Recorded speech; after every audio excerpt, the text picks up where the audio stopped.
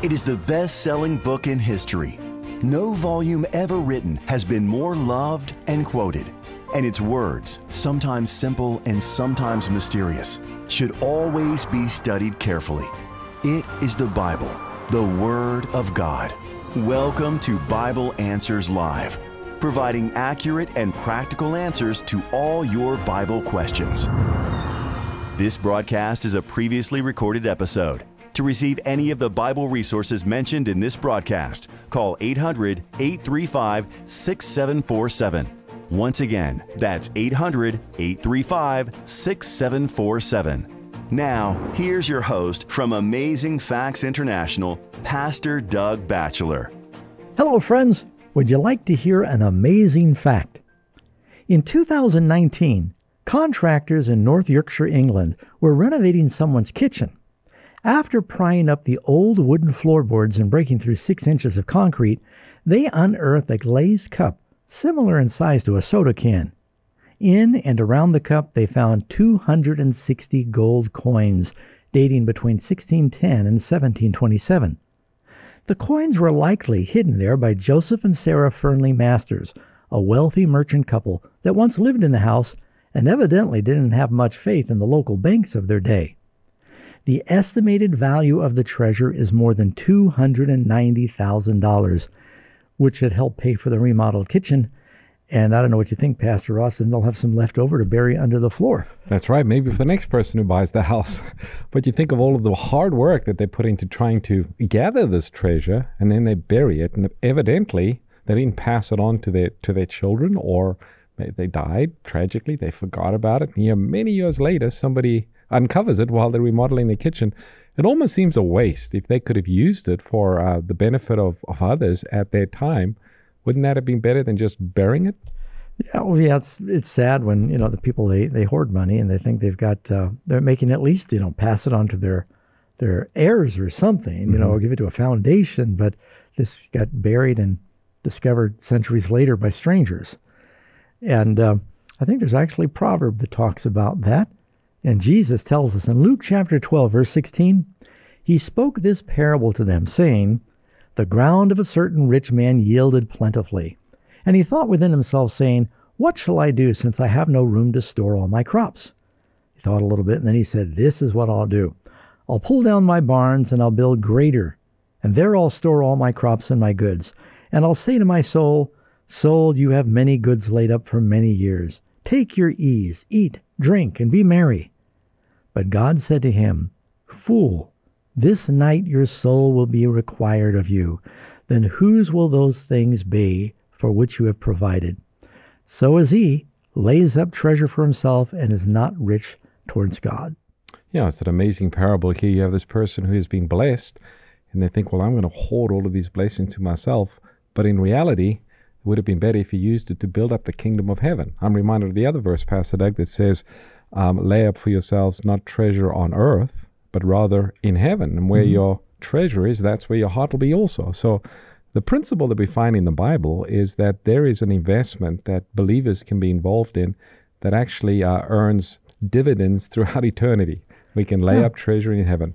And, it is true, and I don't want to sound like a prosperity preacher, but there is some truth to the scripture and the principle that with what measure you meet, it'll be measured to you. And Jesus tells us that if we're generous, that men will heap into your bosom. People will be generous with you. God says if you prove him, test him when it comes to tithe and offering. He says, see if I don't open for you the windows of heaven. So even in this life, it's more blessed to give than receive, because it seems like blessings ricochet. They come back. Absolutely. A lot of people are wondering, what are the biblical principles for money? As you mentioned, Pastor Doug, there's some confusion even in the Christian world as to how we ought to use our resources.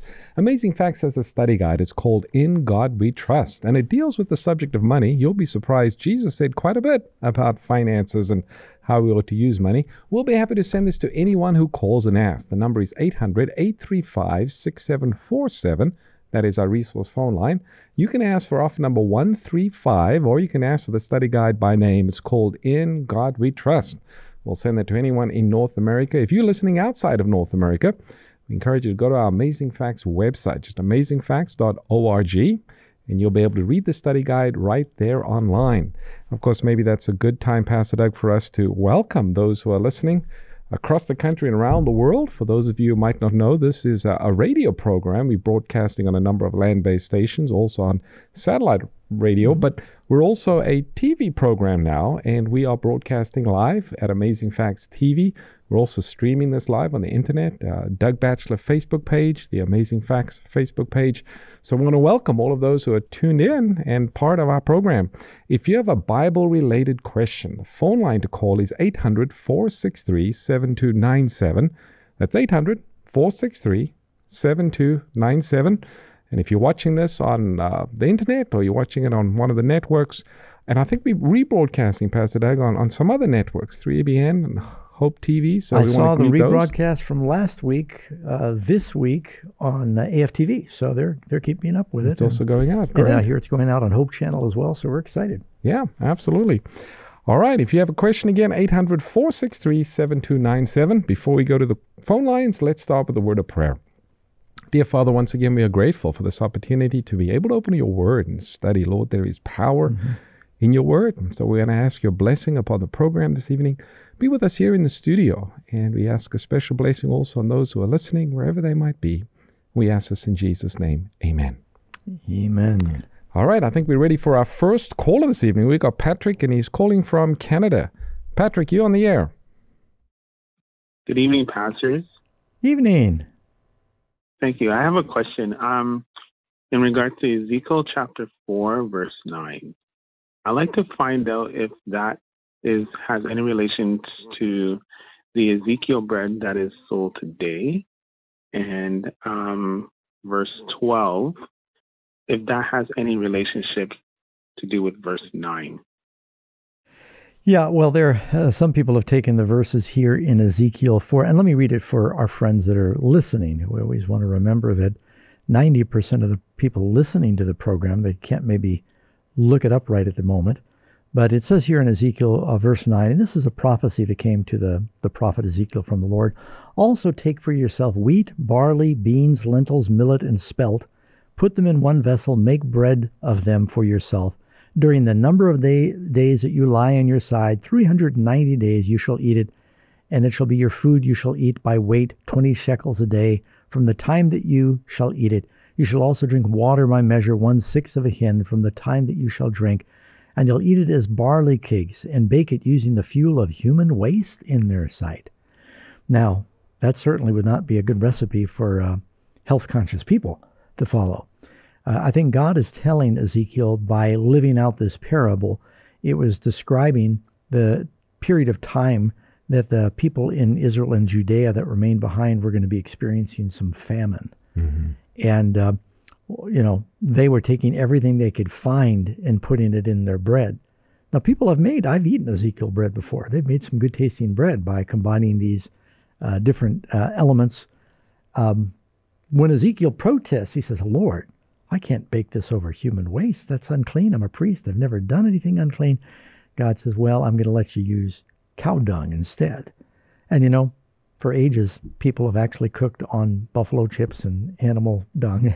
You've probably seen it in Africa. So that was not that uncommon. But this is a parable that Ezekiel was living out, talking about the hardship that God's people were going to go through. It's not necessarily a recipe for health bread. That's right. And if the context that you mentioned there, Pastor Doug, they were making bread out of whatever they could find. Typically in the Bible, the best kind of bread was bread made from wheat. But here in this situation, wheat was hard to come by, and so they were using some wheat, but they were mixing whatever they could find. Barley was usually for the animals. Right. That's the prophecy in Revelation says a measure of barley for a penny. It's talking about time of famine. That's right. Yeah, shortness. Well, thank you for your call, Patrick. We hope that helped. And there is, as mentioned, there is a bread that it's called Ezekiel bread. And I don't know if they use every single one of these items listed here, but it is pretty good. So, Thomas, listening in Minnesota. Thomas, welcome to the program. You're on the air. Yeah, I'm having trouble explaining myself. Let me explain. Basically speaking, I ran across something. Let's see. We have something in my Roku network called Special Projects Prophecy Alert. Let me explain. They explain some activity on Pope Francis one of which was, of course, trying to unify all the Christians together, have a one-world religion. Secondly, we had them go to the Temple Mount and try to negotiate peace with the Palestinians. Now, according to this thing, now the reference I'm making here, the Prophecy Alert, is called Special Projects Prophecy Alert 3 of 8. So at least the article said that was a very significant, and in fact, the events that were occurring were actually, they cited the 2 Thessalonians chapter 4, 1-4. So any significance to that? Okay, thank you. Let's go to the verse that you mentioned, 2 Thessalonians chapter 2, verses 1-4. Yeah. Now, brethren, concerning the coming of our Lord Jesus Christ and our gathering together to him, we ask you not to be soon shaken in mind or troubled, either by spirit or by word or by letter from us, as though the day of the Lord had come. Now, Paul is telling the Thessalonians, he says, there's a lot of excitement that the day of the Lord had already come. And he said, let no one deceive you by any means, for that day will not come unless there is a falling away that comes first. And the man of sin is revealed, the son of perdition, who opposes and exalts himself above all that is called God or worshipped, so that he sits as God in the temple of God, showing himself that he is God. So let's talk about that verse. It's hard for me to comment on what you may have seen at a website somewhere. But most Protestants, like Luther and Spurgeon and Wesley and many others, Calvin and John Knox, they identified this verse, the man of sin, they believed was the Pope. They believed it was a religious leader that was putting himself in a place to be worshipped, putting himself over the temple of God. Now, keep in mind, one of the terms for the church is the body of Christ. Jesus said, we are living stones. Christ said, destroy this temple made with hands, in 3 days I will make one without hands. He's talking about his body, which is the church. And so Paul says, what, don't you know that ye are the temple of God? Meaning collectively, we are the temple. So they understood that for the Pope to say, I am in charge of the church, where Jesus really never assigned any one pastor or apostle to be over everything. You see it bouncing between Paul and Peter and James in the New Testament. They said that was Antichrist behavior. And it's interesting to know that the first person who called the office of Pope Antichrist was a Pope. That's right. It's Pope Gregory. There was quite a fight that went on between, two individuals claimed to be Pope, and they went back and forth accusing one another of being the Antichrist. That's right. And of course, that was during the time of Marco Polo. Yes, he was trying absolutely. to get missionaries, and they were fighting among themselves, calling each other Antichrist. That's right. And then it occurred later on during the time of the Reformation, where the Reformers even pointed that out. So it's happened more than once, where there was different individuals vying for power. So what's happening now, and based on the question that Thomas is asking, is that since the Protestant churches all came out of the Catholic Church, in succeeding generations, that animosity has dissipated, and the Pope is calling Protestants to reunite again. And we are seeing a big movement towards that. Pope Francis he's reached out to the Russian Orthodox and the Greek Orthodox and the Coptic church leaders, and charismatics in North America have gone to meet with the Pope. And he's saying, look, the most important thing is let's just be one. And, that sounds beautiful, but it doesn't mean you sacrifice doctrinal truth for the sake of unity. And so that's the thing we need to be careful about. All right, thanks for your call. Thomas, we've got Josiah listening as well. Josiah, listening from New York. Welcome to the program. Good evening. Well, just to ask to what you just said, okay, with the previous caller. So aren't you guys all Protestant? Don't you all go back to the Catholic Church like you state? Yeah, well, most Protestant denominations were kind of drawn out of the Catholic Church, and they retained maybe even some of the theology in their doctrines. Some of the traditions of the church, too. Now, there have been people since then, since the Protestant Reformation, that came from total paganism. I'm one of them. I didn't really come from a Christian church. I read the Bible and just said, I'm going to go by the Bible. So there's a lot of people that have just kind of come into the truth or come to the Lord directly from the Word. But several denominations either broke away from the Catholic Church or they broke away from breakaways, which is why you've got so many divisions of Methodists and Presbyterians and Baptists and Christians in the world today. But am I answering your question, Jerry? Oh, that's not the question. I just wanted to add to what he was asking, but okay. Dealing with the same chapter though. Okay. In Second Thessalonians, you read 1-4. Can you continue reading to 8, please? All right, let me start with verse 5. Do you not remember that when I was still with you, I told you these things? And now you know what is restraining, that he may be revealed in his own time. For the mystery of lawlessness, called in the King James the mystery of iniquity, is already at work. Only he who now restrains will do so until he is taken out of the way. Then that lawless one will be revealed, whom the Lord will consume with the breath of his mouth and destroy with the brightness of his coming. So that's the verse I think you're talking about, right? That's 1 through 4. Yes, I'm talking about it's verse 8 and verse 3. Verse 3 said, let no man deceive you by any means, for that day shall not come except there come a falling away first, and that man of sin be revealed, the son of perdition. But when you go to verse 8, then it say, and then shall the wicked be revealed, whom the Lord shall consume with the spirit of his mouth. So who is that wicked? Can you go in the Bible? Because I've done some research and I see who does the Bible says is the wicked. Okay. Well, first of all, the ultimate wicked one is the devil. I mean, you don't find anybody that is supervising the devil in wickedness. So he would be the supreme power behind the other powers. But the devil has been manipulating what is called the beast power through history. It receives a deadly wound, and the deadly wound is healed. And like I said, the Protestants understand that was the papacy that became a persecuting power during the time of the Inquisition, and it's kind of coming back in on the stage now. They've got a seat in the United Nations. No other church does. That's right. And it's used, different names are used. Here in the New King James that I have, it refers to the lawless one. And then it goes on and it talks about the son of perdition. And it's talking about this one who is doing with all unrighteous deception amongst those who perish. So it's the same power that's been referred to. And we're not talking specifically about one individual. We're talking about a position or an office. Because the papal position has lasted for almost 2,000 years. So it's talking about that system or that power. And it's got different names. Lawless is interesting, that he's setting aside the law of God for man-made law or human tradition. Exactly. So it's one of the identifying marks. You know, for the last two people who've called in, we have a study guide that's called Who is the Antichrist? And we encourage them to request that. We'll send it to them or anyone listening for free.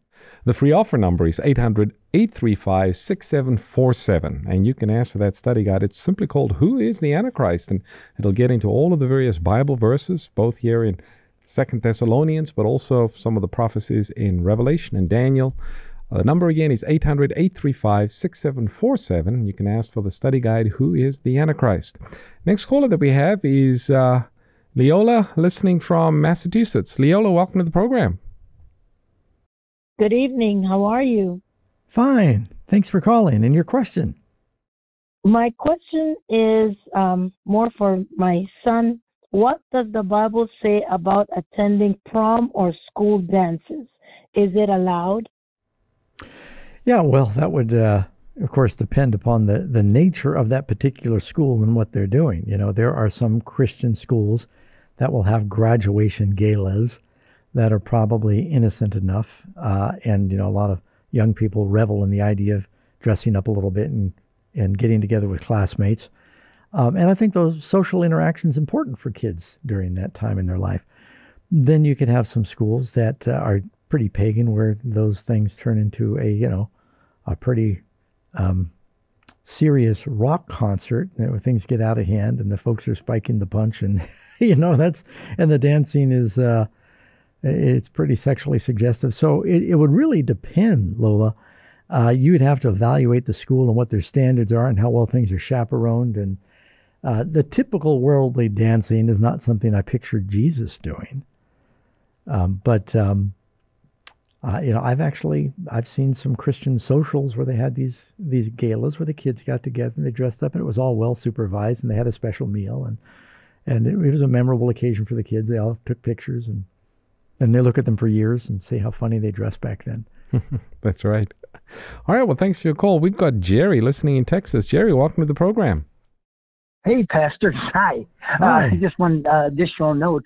I've been to Doug's church in Shiprock. Anyway, my question, it was good. They remembered them. My question tonight, I want to refer to Revelation 8:17, where it says there's silence in heaven for a 1/2 hour. Now, there is no verse 17 in Revelation 8. But 8:17, I thought. I thought it was 8:17. 8 verse 1. Silence in heaven about the space of heaven. Yeah. Okay. All right. So that's what you want to know about? The Holy Spirit and our guardian angels don't leave us until they appear in the second coming and they join Jesus. Because the guardian angels are still with us during the time of probation. Right. Well, it is true that, God has angels on the earth watching over his people. There's no doubt about that. If they left us for a minute, we'd be in a lot of trouble. But Revelation's talking about things going quiet in heaven, and we believe that's because heaven has been vacated. Michael has stood up, judgment is over, probation is closed, and Christ and his angels come to the earth. The Bible says when Jesus comes, all the holy angels are with him, and that would include our guardian angels. But that's here on earth. Heaven is now quiet because it's been vacated as they come to resurrect and to retrieve the redeemed. And anyone who might remain in heaven, God the Father, or any of the other angelic beings, their focus is going to be what's happening here on the earth because Christ is coming. All the angels are coming with him. So when we read about this half an hour, it's kind of interesting, Pastor Doug. What is the half an hour? I know we're talking about prophetic time here. Yeah. Well, in Bible prophecy, most scholars agree that you apply a principle where a day equals a year. For instance, when God told the children of Israel, for every day that the spies looked at the promised land, they will wander a year for each day. And it turned from 40 days to 40 years. It also says that in Ezekiel 4:6, Jesus said, tell Herod that I will teach and do cures and cast out devils today, tomorrow, and the third day I will be perfected. Jesus did not minister for 3 more days. He ministered for 3 more years. So even Jesus used that principle in a prophecy. So if a day equals a year in prophecy, and an hour is 1/24th of a day, then 1 hour, using a day for a year, is 15 days. And half an hour would be half of 15, which is 7, because it says about the space of half an hour. And so, of course, that's a great Bible number you find all through Revelation. There's more 7s than any other number. This is the period of time that passes when there's silence, when Christ comes. I know we don't know how much time he spends coming and how much time he spends going back, but at least they're gone during that procession. Okay, we do have a study guide that talks about the second coming of Christ, and it's called Ultimate Deliverance. And we'll be happy to send this to anyone who calls and asks. The number to call is 800-835-6747.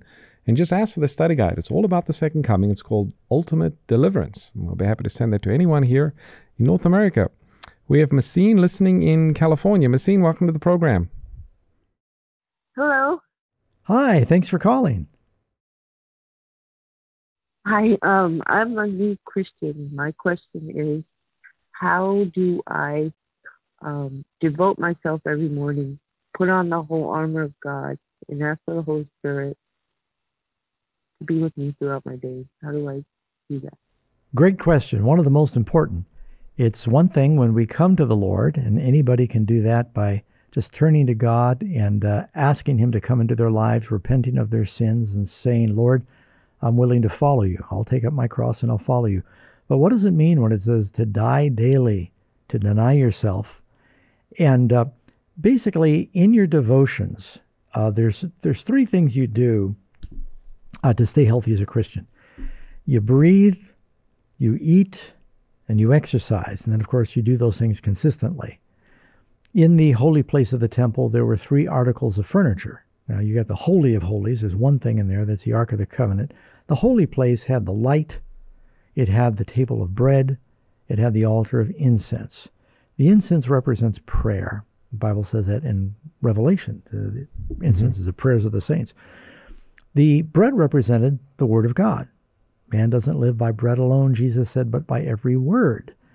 And then the light represents witnessing. Jesus said, let your light so shine that men may see your good works and glorify God. We want to let our light shine.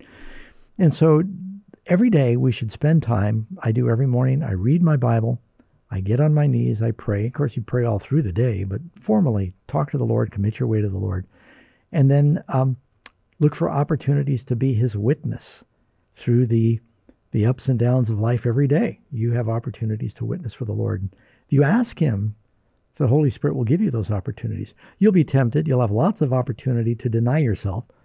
Holy Spirit will say, don't say that, or you should say this, or don't look at that, or you should look at this. And all through the day, you've got, hey, don't eat that, or don't eat it yet. So you've always got the Holy Spirit guiding you. And as you listen to that, and you're controlled by the Spirit and not by the flesh, you become more like Christ. And that's what it means to walk with God. So that's a quick overview, Massine. I hope that helps a little bit. And, we have a study guide I think you'd enjoy, and it's the first in the series of the Amazing Facts Bible Study Guides.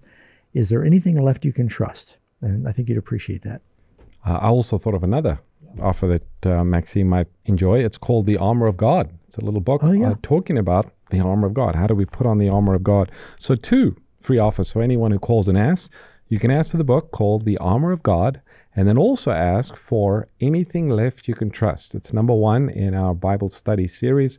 We'll be happy to send it to anyone who calls and asks. The number again is 800-835-6747. Now, friends, you hear the music. We're not done. We're just taking a break. Get a drink of water, and you can then text your friends. Tell them to tune in for the second half of Bible Answers Live. We'll be back. Stay tuned. Bible Answers Live will return shortly. Do you feel as though your world is spiraling out of control?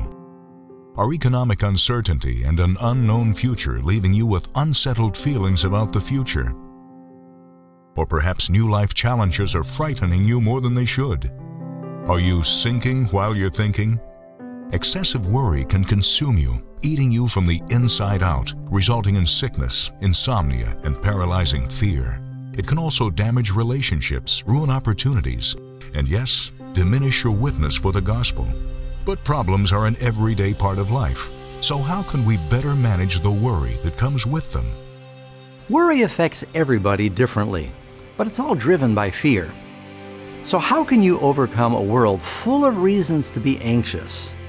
I'd like to recommend for you my new book, Finding Peace in a World of Worry. It's packed with inspiring information and useful solutions to not only liberate you from stress, but also to prevent stress from building up in the first place. Best of all, these principles all come directly from the Word of God. You'll discover a lifeline to victory, a place where you can cast your cares upon Christ and experience a serenity that isn't subject to your circumstances. Get your copy of Pastor Doug's Finding Peace in a World of Worry today. Call 800-538-7275 or visit afbookstore.com. You're listening to Bible Answers Live, where every question answered provides a clearer picture of God and His plan to save you. So what are you waiting for? Get practical answers about the good book for a better life today. This broadcast is a previously recorded episode. If you'd like answers to your Bible-related questions on the air, please call us next Sunday between 7 p.m. and 8 p.m. Pacific Time. To receive any of the Bible resources mentioned in this evening's program, call 800-835-6747. Once again, that's 800-835-6747. Now, let's rejoin our hosts for more Bible Answers Live. Welcome back, listening friends, to Bible Answers Live. Some have been with us along the way, and others are joining us. This is a live international Bible study program, and you can join us by calling in with your Bible questions And the number is 800-463-7297. That's 800-GOD-SAYS. And we're streaming on Facebook. It's on the Amazing Facts Facebook page. It's on the Doug Batchelor Facebook page. I think it's on YouTube and a number of outlets. We'd love to hear your Bible questions. My name is Doug Batchelor. My name is Jean Ross, and we've got Rita listening from Indiana. Rita, welcome to the program. Thank you. Thank you for taking my call. Yes. What I want to know is, it seems like, I think it's in John 8, there's a couple of times where Jesus was going to be stoned, and he managed to slip away from the crowd. Mm-hmm. And then when he walked on water to see the disciples, they didn't recognize him at first. And they didn't recognize him until he told Peter to come out and come to him. And then when he was at Gethsemane, Judas had arranged a signal with the people that were coming to arrest Jesus so they would know who Jesus was. Now, I don't understand why no one could figure out who he was or where he was. If there was a crowd of people that were going to stone him, wouldn't you think several of them would see him and say, there he is, let's get him? Or wouldn't you think the disciples would know him on the water? Yeah. Or wouldn't the people that were going to arrest him, I mean, everybody knew who Jesus was by then, but they had to have a signal from Judas. So I'm wondering, do we all see Jesus in a different way? Are you seeing a blonde, blue-eyed Jesus, and I'm seeing a brown-haired, brown-eyed Jesus, and we don't all recognize him, and that's why he can slip away? All right, let me jump in there. That's interesting assortment of stories you have there. Now, when they were going to stone Jesus and he passed through their midst, there's times in the Bible where Elisha blinded an army so they could not see him. So I think that God's angels blinded the ones who are going to stone him. So that's what happened, I believe, in that case, is that God just protected him. When the disciples did not recognize him on the water, when he's walking in the water, that's at night during a storm. And, maybe in the flash of lightning, they see this figure walking towards them. They didn't know who it was at first. Then, he calls out through the rain and the waves, says, it's me. And Peter says, Lord, if it's you, let me come to you. That was just the obscurity of the rain and the storm and the darkness, I think. When he when Judas went to arrest him, you're talking about deep into the night. They're in this garden. They're coming with torches. It is true. They had no photographs back then. And so when they said Jesus wanted dead or alive, they didn't have his picture on telephone poles on a poster anywhere. He looked like a normal person. And that's why they said, Judas, you do recognize him. You know what he looks like. You go up and kiss him on the cheek so we'll know which one to arrest. Because Christ often traveled with his apostles and sometimes additional disciples. It says there was the apostles and the women that followed him. And so Judas clearly knew who he was. So I think that Jesus did have a real form and everybody knew what he looked like, the ones who knew him. But not having photographs, and so much of what they knew about Jesus was through the stories others were hearing. Even Herod heard about him and he said, I want to see him. Mm-hmm. So they didn't know what he looked like. Perhaps another reason why they had Judas lead them to Jesus is Judas knew where Jesus liked to go. And of course it was night. Judas knew that Jesus would go to the Garden of Gethsemane up on the Mount of Olives. And so he directed them to where Jesus was. Yeah, and he said, it's the one that I kiss. Right. Because it's dark and... Well, there were other disciples around. Yeah, and they had beards. Yeah. They all start looking alike after a while. All right. Well, thanks for your call, Rita. We've never heard that question before. Isabel, listening from Arkansas. Isabel, welcome to the program. My name is Isabel, and my question is, how do you know when Jesus is speaking to you? Good question, Isabel. Thank you for calling. Well, Jesus does speak to us when we read the Bible. And some Bibles have got red letters wherever Jesus speaks. They call them red letter editions. And when you read the words of Jesus, that's the words of Jesus speaking to you. Sometimes God speaks to you through his Holy Spirit. You might be tempted to say something you shouldn't say, or get angry, or to disobey your parents. Well, that's the devil telling you to do the wrong thing. And then Jesus and the Holy Spirit will say, no, I want you to do the good thing. I want you to do the right thing. That would be the Lord speaking to you through his Spirit. Sometimes God even speaks to you through pastors. When you go to church and they're preaching a sermon, you'll hear the Holy Spirit speak to you through the words that they share. And so very rarely, Jesus does talk to a person audibly, personally, like he did with Moses and Abraham and Jacob. Samuel, that's right. So, yeah, when Samuel was just a little boy, he said, Samuel, Samuel, he spoke to him. Mm-hmm. So, but God's voice will always follow the Bible. That's one thing you can be sure of. Thank you, Isabel. Good question. Next caller that we have is Henry, listening from New York. Henry, you're on the air. Henry, are you there? You might have your phone muted. Hello. Hi. And your question? Yeah, my question is, Moses and Abraham, is there anybody living today who is related to them? Is there anyone living today related to Moses or Abraham? Good question. The genealogy of Moses is not as clear as the genealogy of Abraham, who, of course, is an ancestor of Moses. Moses had 2 sons. They don't ever seem to rise to prominence. They were from the tribe of Levi. It was not Moses' sons, but the sons of Aaron, his brother, that ended up being the high priests. So the sons of Moses, some of them worked in the temple with the other Levites, but they're not mentioned, and it's hard to track the family tree of Moses. Abraham, on the other hand, you can see the descendants of Abraham around the world, not only in the nation of Jews, but you can see in the children of Ishmael.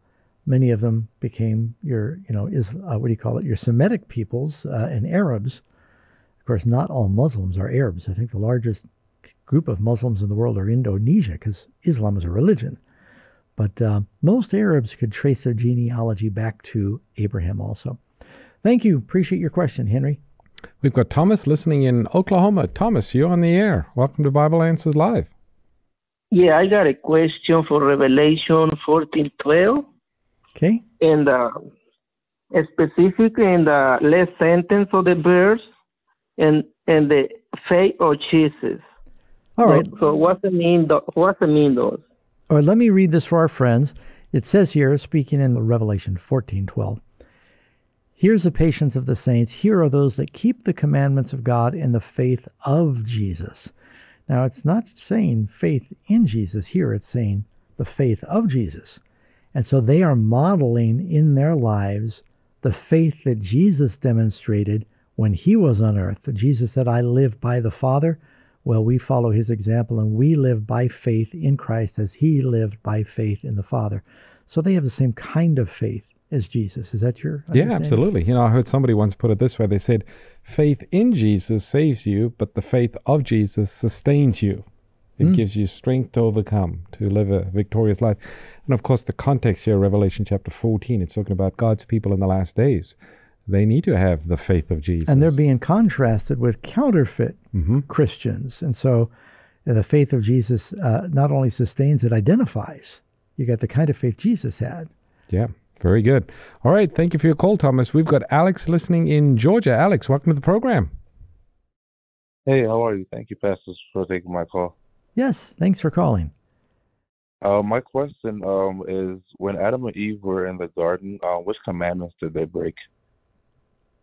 Yeah, well, the Lord gave a specific commandment earlier in Genesis chapter 2. He told them that they were free to eat from any of the trees, any and all of the trees in the garden, with one exception. There was one tree that would be a test of loyalty. And he said, do not eat from the tree in the middle of the garden of good and evil. I don't want you to experience evil. They would eat from the tree of life and every other pleasant thing in the garden. And so when the serpent, when the devil kind of took possession of the serpent, and the devil said through the serpent, oh, you can't really trust God. He's trying to keep something from you. If you'd eat from this forbidden tree, you'd have special powers. You'd be like gods. And look at me, I was a serpent, but now I can talk. I'm paraphrasing. And he cast doubt on God, and they chose to listen to the devil instead of God. They broke the commandment where God said, do not eat from the forbidden tree. They did. God said the penalty was death for disobedience. And even if you want to get a little more specific, looking at the 10 Commandments, the 10th commandment says, thou shalt not covet. The Bible says, Eve looked at the tree, she desired the fruit to make one wise, she took of it. So the first commandment that she broke was the coveting one. She wanted something that God had said is not yours. She took something that was not hers. That's stealing, thou shalt not too. steal. Yeah. She gave it to her husband. Thou shalt not kill. So you could probably, you don't want any other gods ahead of you. And she chose to put what the serpent was saying ahead of what God was saying. So if you look at it, like the Bible says, if you break one commandment, you're guilty of breaking all of them, at least the spirit of all of the commandments. So yes, the 10 Commandments were broken in the garden. Yep. Good question, Alex. Hey, thank you so much for your call, and we hope you call back. We got Michael listening in Michigan. Michael, welcome to the program. Good evening, pastors. Evening. I got a question. My wife and I are studying Revelations 12:1. It's the woman clothed with the sun, and she's the moon is under her feet. Yes. What is the garland of 12 stars? Great. I like that. We've had several Revelation questions tonight, and we love it. In Revelation 12, you've got a picture. First, let's figure out who is this woman, and then it helps everything else become clear. The Bible tells us in Bible symbols that a woman represents a church. Revelation has two women. One is clothed with light. Sun, moon, and stars are lights that God made. The other is clothed with kind of artificial adornment, gold and pearls and purple and scarlet and costly array. But one is a true, faithful bride of Christ. The Bible says, husbands, love your wives as Christ loved the church. And God says, I've likened the daughter of Zion to a delicate and comely woman. Zion was a word for God's church. I've likened the church to a woman.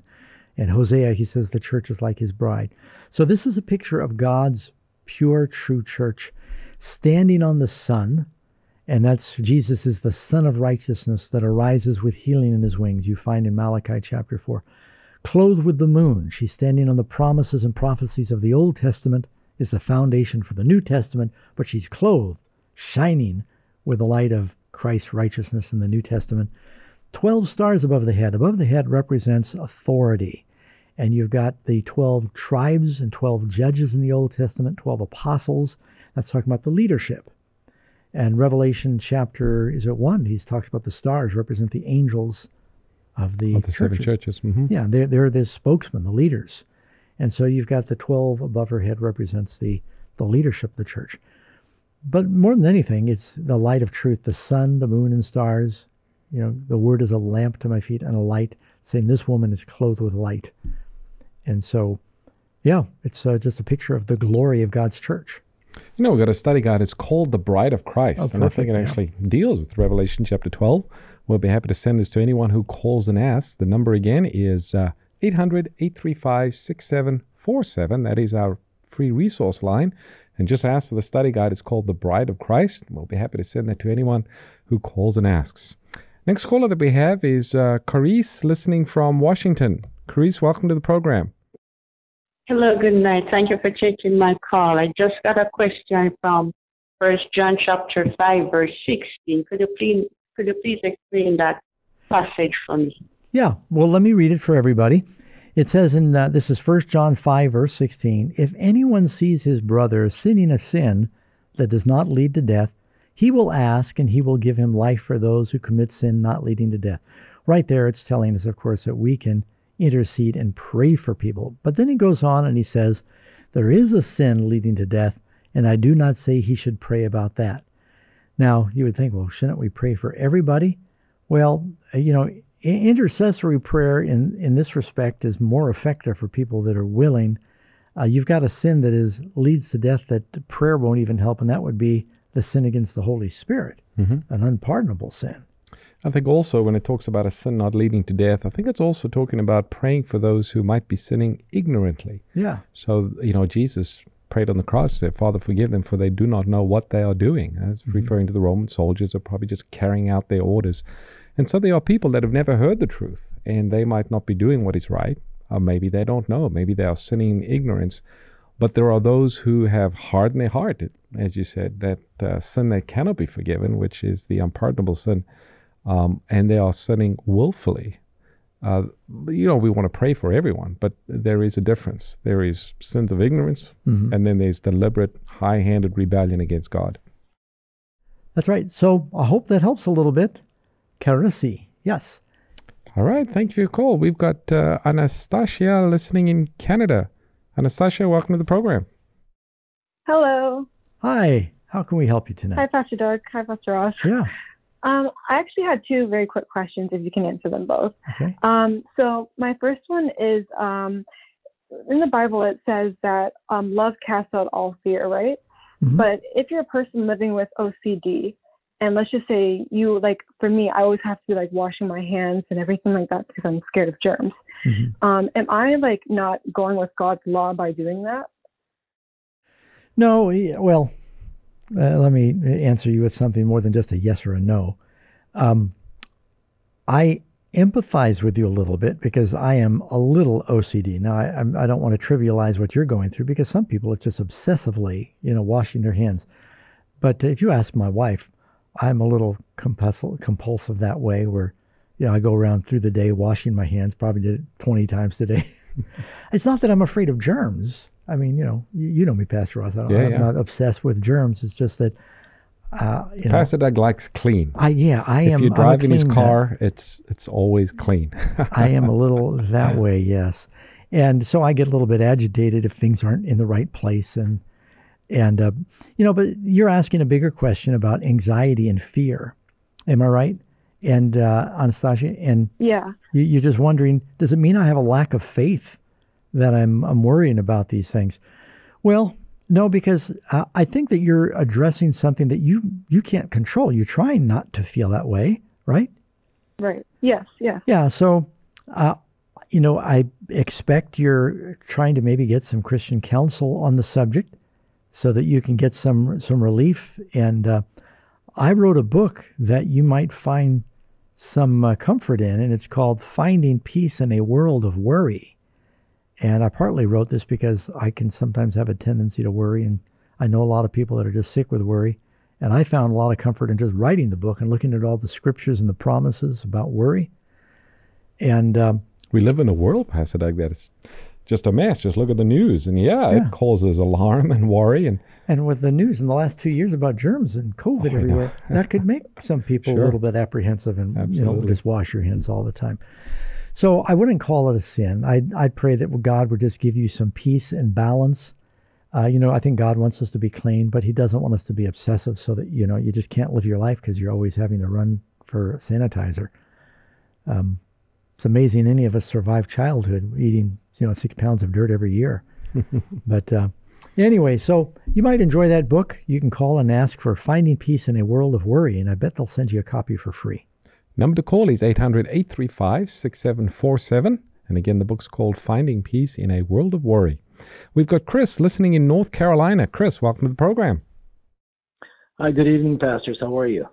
Doing great. Good. Wonderful. I was just a real quick question. I know during creation, during the time of Adam and Eve, that there was a war that broke out in heaven between Lucifer and Michael. But how long or what period of time was Satan on earth during that time? Well, we don't believe that Satan came to earth until, of course, after the creation of Adam and Eve, which happened after the rebellion. We believe, and you're not going to find a lot of explicit scriptures on the timetable for this, but we did a lot of study on the subject before we did a special documentary called Cosmic Conflict, The Origin of Sin. And by the way, that documentary, you can just see it on YouTube now, called Cosmic Conflict.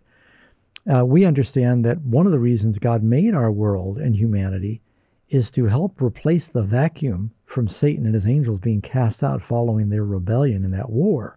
You read about the war there in Revelation 12. Revelation 12, of course, is looking back in time to the war between Michael and Satan, the devil. So am I answering your question, Chris? Yes, kind of, yes. I just was wondering how long when he was cast down to earth, what period of time he was down here for. Because we know after Adam and Eve were created that the devil was cast to earth. Yeah, and he's still here. Right. Yeah, he's alive and well, as they say. This just to add to that a little bit, Pastor, in chapter 12, it talks about this war in heaven. Michael and his angels were cast out. So you have a casting out, No, Michael and his angels fought against the dragon, and the dragon and his angels were cast out. So before the creation of the earth, there's this war in heaven. The devil and his angels rebel, and of course they are cast out of heaven. But you read a little further in Revelation chapter 12, and it says at some point the devil was cast to the earth. Now, in the context of that, then. Yeah, so there's a casting out, and then there's a casting down. So the casting out and casting down didn't happen at the same time. But when Christ died on the cross, Satan's doom was fixed, and Jesus became the representative of the earth. He is the second Adam. Yeah. So the Bible says the devil has but a short time. He's going around like a roaring lion. So he is sort of bound to this earth. He doesn't have freedom to roam the universe. And then after the 1,000 or during the 1,000 years, it's just him and his angels on the earth. And they've got nobody to tempt. So, and Jesus said, I beheld Satan cast down as lightning. Yeah, so falling as lightning from heaven. He helped effect that. Next caller that we have is Dalton, listening in Texas. Dalton, welcome to the program. Well, hello, and thank you all for having such a good program. Well, it's a pleasure. Thank you. Yes. My question is, and I hate to ask it, it's about the Book of Enoch. Why is it, why don't we use it, or why don't we reference it? That's a fair question, because in the book of Jude, which is in the Bible, Jude quotes from the book of Enoch, which is not in the Bible. And that because a Bible writer quotes from a book does not mean that everything in the book they quoted from is original or inspired. For example, Paul quotes from some of the Greek poets, and they said some things that were true, and he quoted from those excerpts.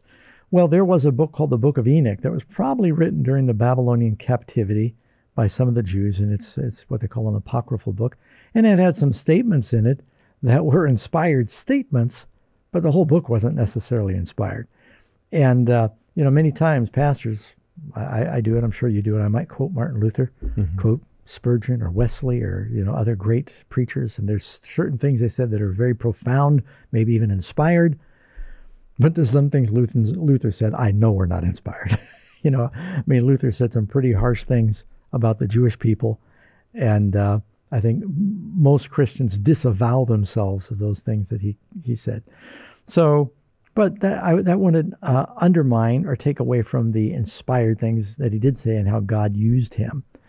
And so, same thing with the Book of Enoch. Anyone can download a copy of the Book of Enoch. You can read it, and you'll see that there's some stuff in there that's obviously not scriptural.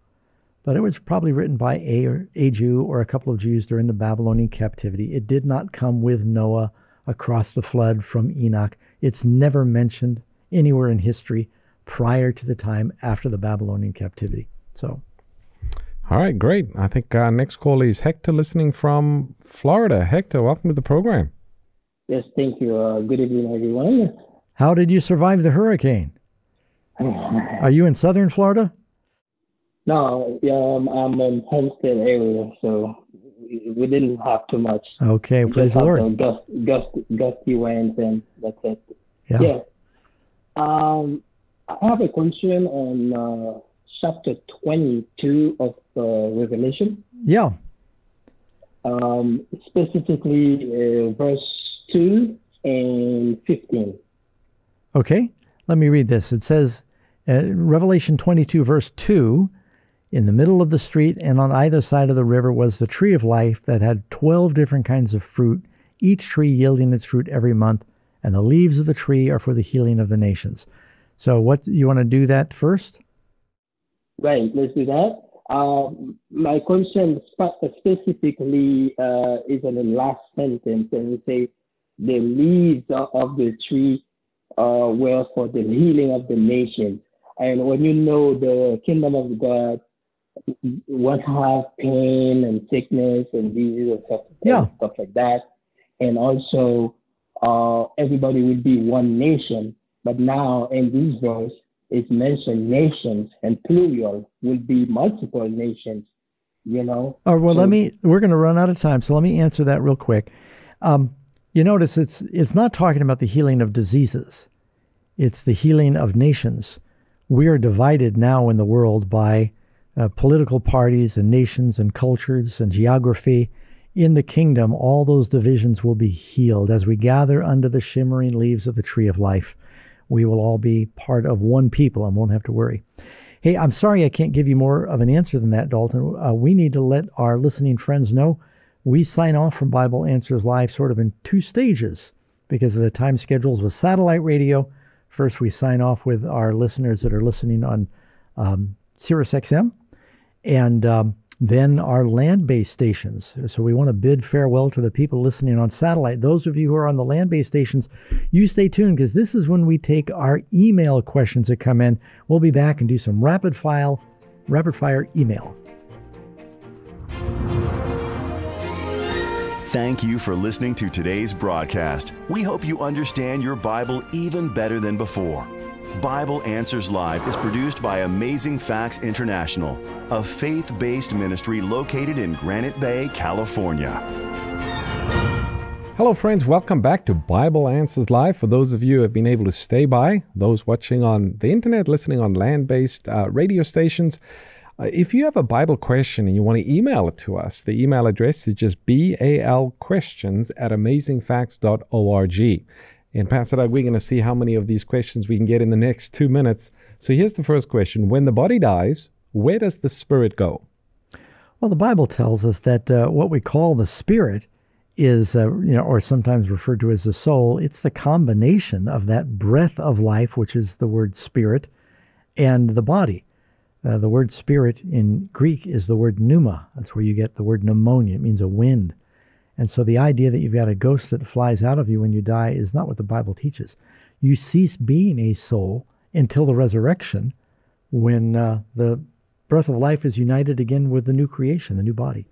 Okay, next question that we have. How do we know if we are walking in the Spirit? Well, Jesus said, you will know them by their fruits. And so, we can examine ourselves. I believe it's in 2 Corinthians chapter 13. There, the Apostle Paul said, let us examine ourselves whether we be in the faith. And we use the criteria of Christ, his example, his teachings, and say, Lord, am I walking in the Spirit? Do I have that peace that he offers? Am I living in communion with God? And you will have the fruits of the Spirit. Okay, another question. Revelation chapter 21:4 says that God will wipe away every tear from their eyes. When does this occur? Yeah, people sometimes think that as soon as you go to heaven, there could possibly be no more tears in heaven, but it really doesn't say that God wipes away all the tears until after the millennium, because at the end of the millennium, there is a great white throne judgment. Many are found lost in that judgment, and people might have friends or family that are not there, and, God is sad. If angels rejoice when someone's saved, then presumably there's sadness when someone's lost. If they have those emotions, then we have those emotions. But after God makes the earth new, following the 1,000 years, that's when it says he wipes away all tears from our eyes. All right, Pastor, I got a quick question here. What type of locust did John the Baptist eat? Yeah, was it locust bean? The same word is used for the locust pod, something like our carob pod, or was it the grasshoppers? We don't know. We're hoping it was the locust bean because we hate to picture the prophet with grasshopper legs in his teeth. Hey, listening friends, we hope that you will tune in and join us again next week. Send us your Bible questions, keep the ministry in prayer, and support us to keep doing what we're doing. Bible Answers Live. Honest and accurate answers to your Bible questions.